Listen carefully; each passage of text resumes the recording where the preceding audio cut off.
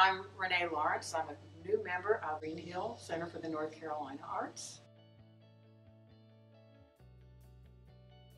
I think, well, when I grew up, if I hadn't had the art room to escape to, I probably might not have made it through high school. But I just enjoy experiencing what other people have to present with what we do.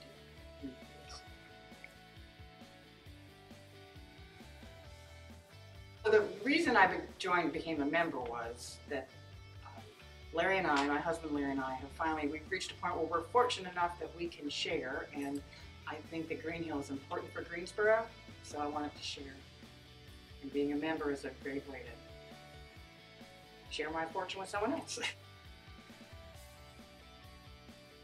I enjoy volunteering, and I can guarantee you, anybody who wants to volunteer for First Friday, it's a lot of fun.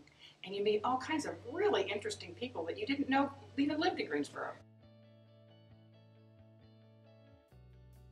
Well, I love the space. There's nothing better than walking in here on a sunny day and just kind of wandering around and seeing what's here to see and kind of escaping. So, but the people, all of the people who work here are so nice, and they never make you feel like you don't know anything. You guys are just so open about art and how to appreciate it.